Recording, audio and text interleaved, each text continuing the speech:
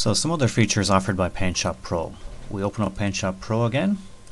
We need to locate our pictures. We do this by going File and Browse, and it'll open up the last place that we were, and that's in the My Pictures and Original Pictures folder, which is exactly where we want to be. And this time I've taken a photograph which is on its side. Now a photograph like that is no good. We want to tip it upright, so what we need to do is to go to Image and Rotate. And we have to decide what way we want to rotate this. I think that we want to rotate it to the left by 90 degrees, and when we do that it will then be upright. That's the way that we want the picture to be viewable. It was taken by tilting the camera on its side, so now the picture is upright again. So that's by going to Image and Rotate.